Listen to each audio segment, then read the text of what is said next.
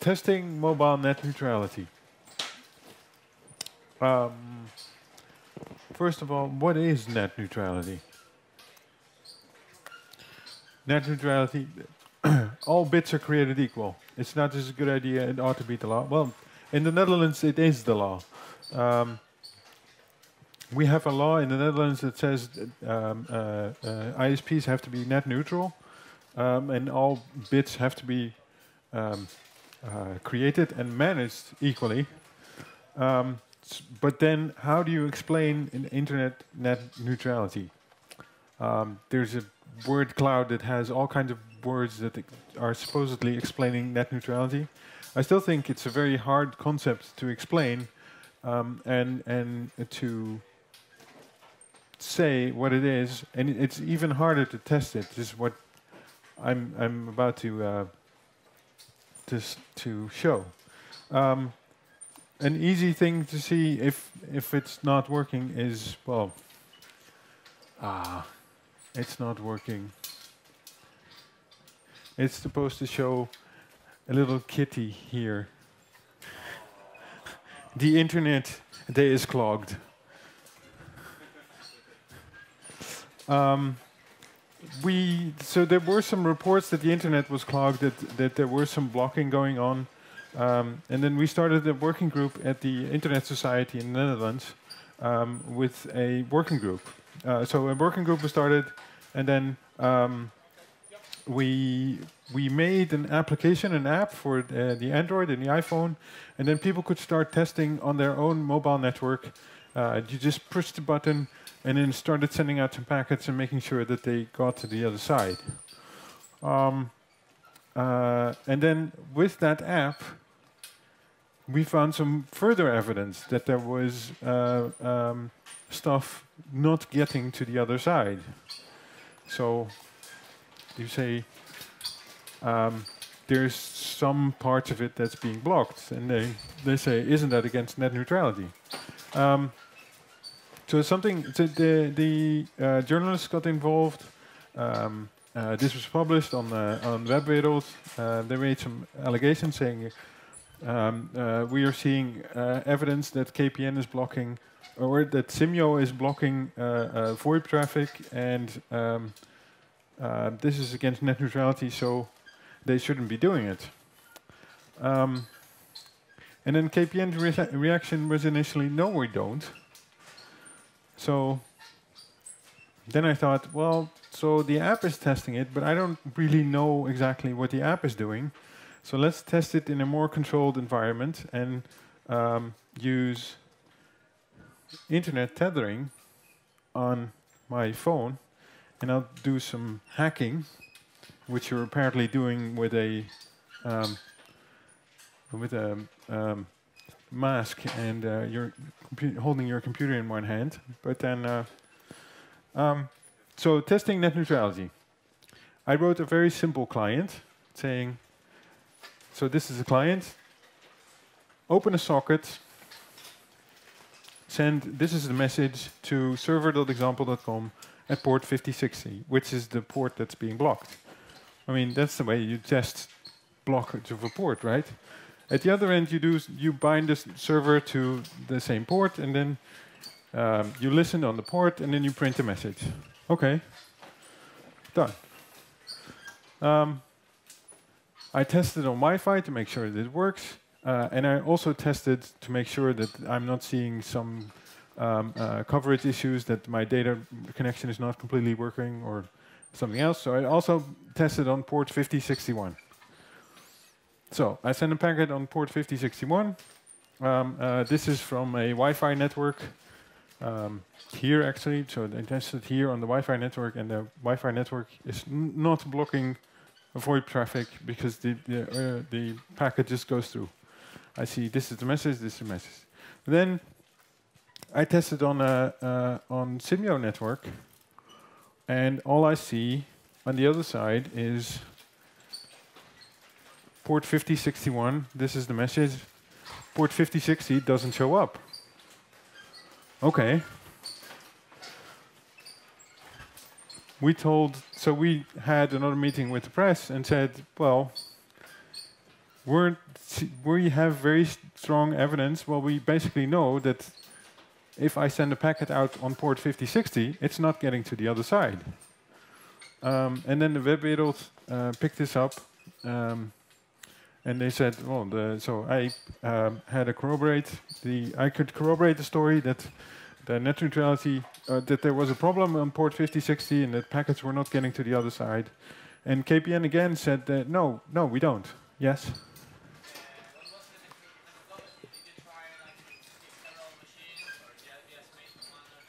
No. So this is a simplified version. I tried this on several different locations with several different phones on several different carriers. So this and repeatedly. So this was really an issue with port 5060. So yeah, I really made sure, and I tested with a different phone to make sure that the phone itself was not blocking it, and etc. It turns out that so port 5060 is being used by VoIP, and if you look up VoIP, then you see it's not showing. Then you see if you look up VoIP in images, then you get somebody with an 80s hairstyle with a very big phone and a very old computer, and then that's VoIP. How VoIP works? So you have PCs, you have telephones with a VoIP adapter. Everything is hooked up to the cable modem, sends out to the internet, and then either to a VoIP phone or to a PC. Okay, that seems to be simple. But then some problem shows up, and that says we're running out of IP addresses. Obligatory shard, it's not showing very well. We're running out of IP addresses. There's no IP addresses left. So, what do we have? We have NAT. And NAT is evil. But NAT, in order to do NAT reversal, you have to do some tricks. So in the KPN network, if you call from your phone through the internet, through the LAN, you have a link local, or you have a private address, and it's being forwarded to some kind of Juniper system, and it does an application layer gateway. So it's an application layer gateway, and it does a translation, and it changes the packet a little bit, and it sends it out on the other side. This has a private address as well, but for the public internet, it works the same way. So it does a translation, and it goes out to the other end.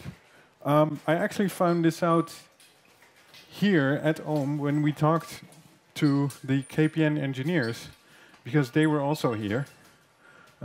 We got together and we started looking at what's going on, why are we seeing this kind of things, and why is it that the UDP packets are not coming out at the other end? So since we're both here, we sat down together and we tried to debug the issue. In the end, we found out that if you do a VoIP session, then it does get through.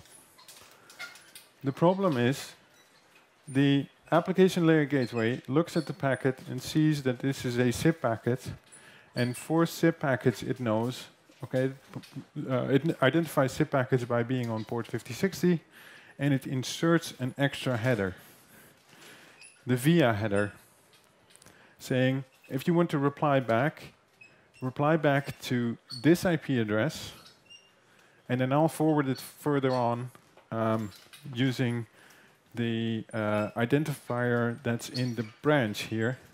So it identifies the flow based on the branch ID here, and this is the header that's being used, and you should also say this is the from, and etc. So the application layer gateway does this for SIP traffic that comes in on port 5060, but random UDP packets on port 5060 are not SIP packets.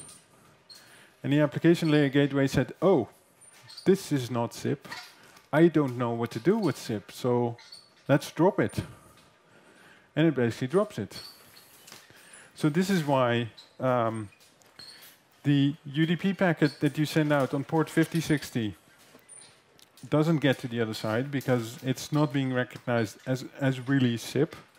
But if you really do SIP, then it does go through to the other side.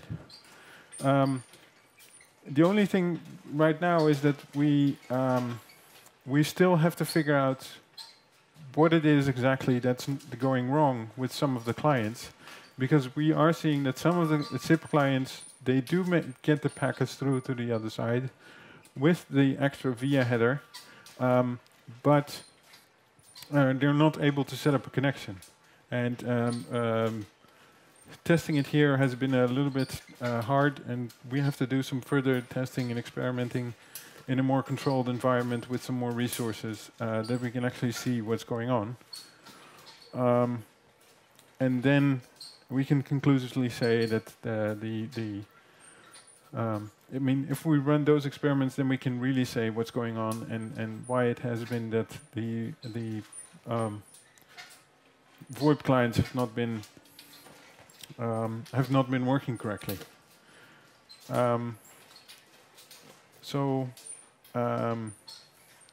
The conclusions: net neutrality is really hard.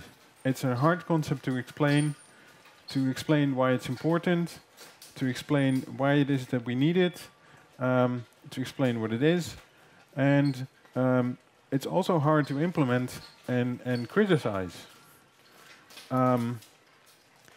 This also reaffirms the point that NAT is evil, and it really should die. It also says that SIP is a mess. Why I still don't completely understand why it is that SIP needs to have an extra bits added to make it work through NAT. I mean, I can understand that if you want to call somebody at the other end, then yes. But if you're calling out, then it shouldn't be necessary. Apparently, that's not possible.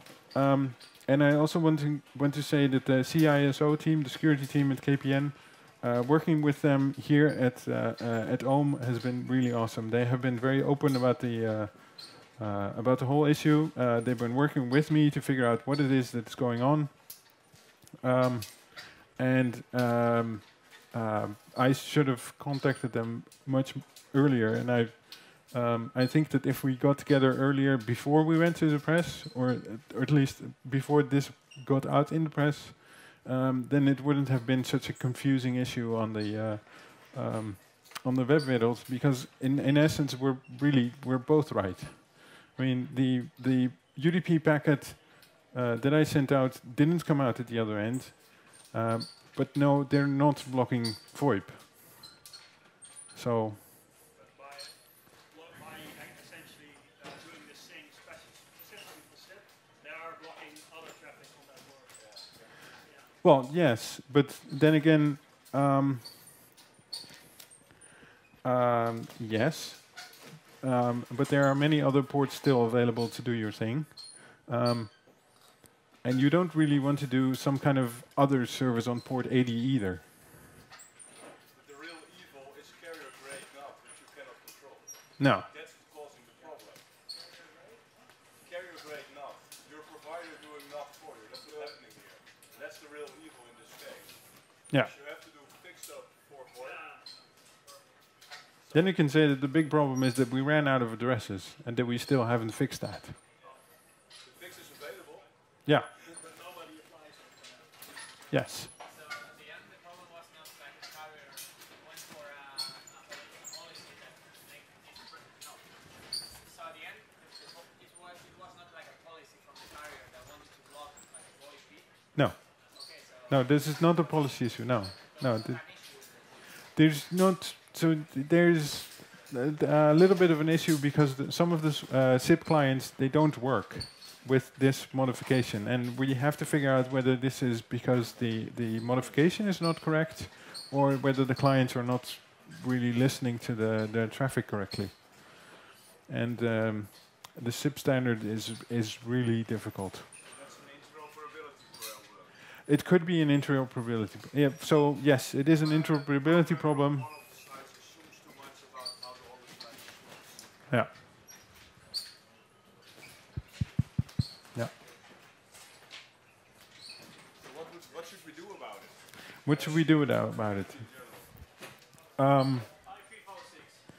We should move to IPv6 as soon as possible, because then the problem with NAT goes away. There's something the roadmap from KPN is going to improve this? Sorry? There is something in the roadmap, so KPN is going to improve. Yes. Like I said, I've been working with KPN here at home to figure out what the issue was, and we have already planned follow-up meetings to do further testing and really figure out where the problem is and whether this is a problem with the implementation of the netting and the traffic modification that they're doing, or that this is a problem with the SIP clients. Yeah, but basically this is the current status of the configuration of the network. They are going to improve the IPv6 impacting the customer, in the final customer, or there's just let's figure out. That's I don't know what KPN does. I mean, I don't work for KPN. He works for KPN. Deploy IPv6 in the mobile network. I don't know when they're going to deploy IPv6 in the mobile network. But the problem is we're out of IP4 addresses, and as long as everybody keeps buying smartphones, we'll keep running out. But no, I don't know. But it needs to be done. That's pretty clear. I mean, it needs to happen. But before you can change the whole infrastructure, that's quite a major operation. Please be vocal internally. That's all this PR mess could have been solved if the IPv6. So.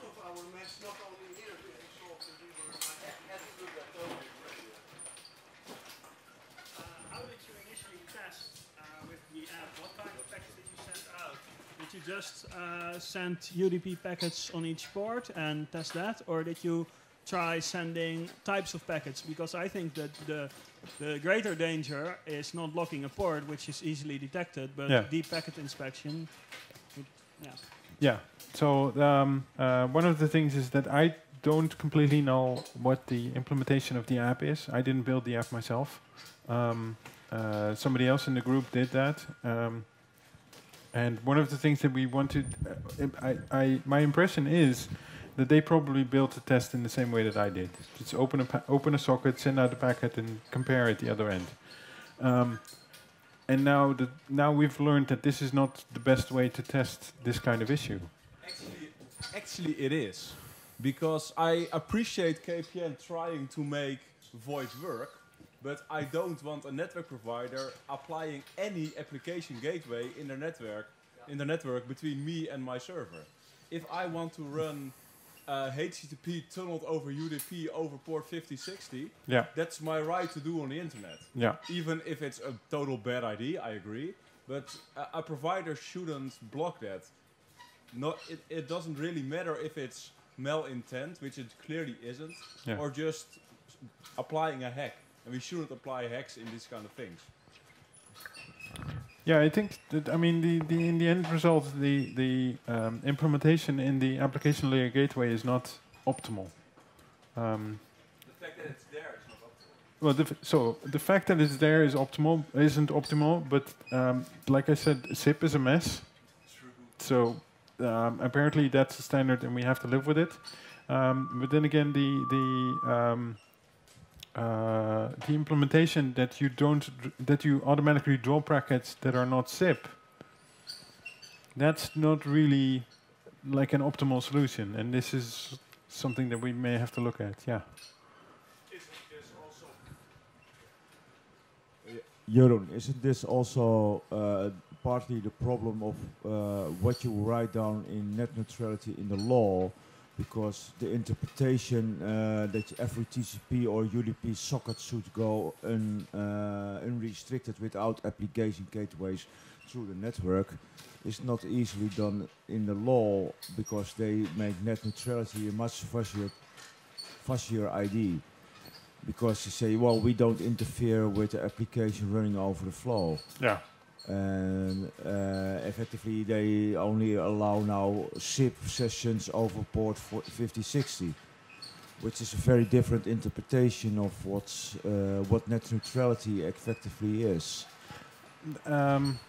First of all, I am not a lawyer, so I don't know what the correct interpretation of the net neutrality law There should aren't be. concepts like port numbers in the law. No.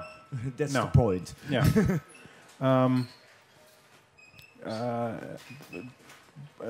One of the things is with net neutrality is that the issue is, again, SIP is a mess, and it should be working properly across NAT. NAT is evil, and we have to live with it. We have to live with SIP,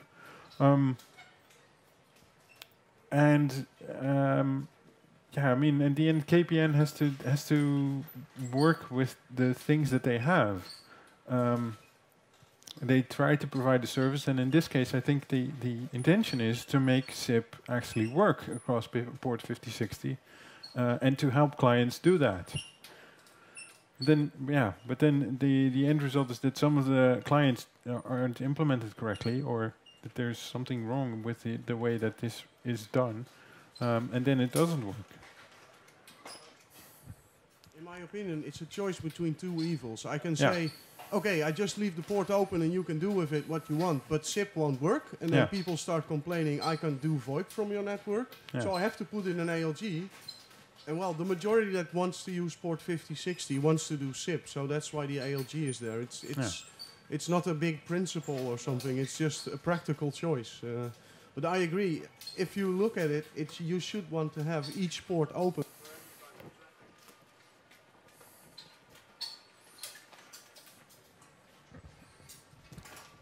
So, and again, it boils down to the issue that net neutrality is really hard. And second, net is evil. Yeah, net is evil, and SIP is a mess.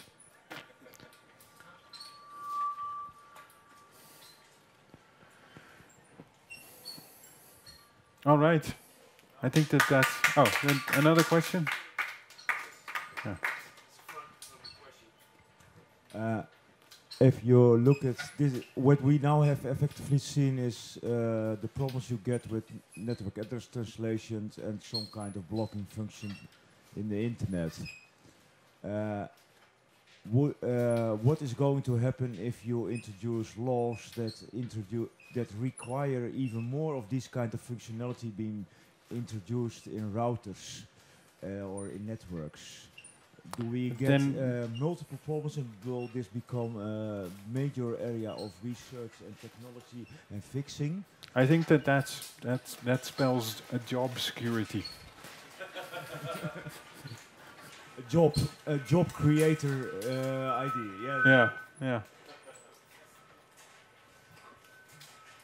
I don't know if you know about a project called Choke Point Project. Yeah. Okay, so they have been like doing measurements and also RIPE, Atlas. Yeah. They are doing like all these kind of measurements. I don't know if there's a website in which you can know if a provider provides like a good VoIP, like I mean something that could be like a measurement of what your provider is doing, if it's doing a good job or not in this case. Yeah. So that would be great to have like a website for mobile phone companies or something like that. And I think that this is also something that we want to create, and this was the initial intention to do with the app, that you quickly see. So you press the button and then you see the score for your provider. But now we learned that this is a hard issue. And that it takes some more work and some more research in order to make sure that the score that you get for your provider is actually the right one.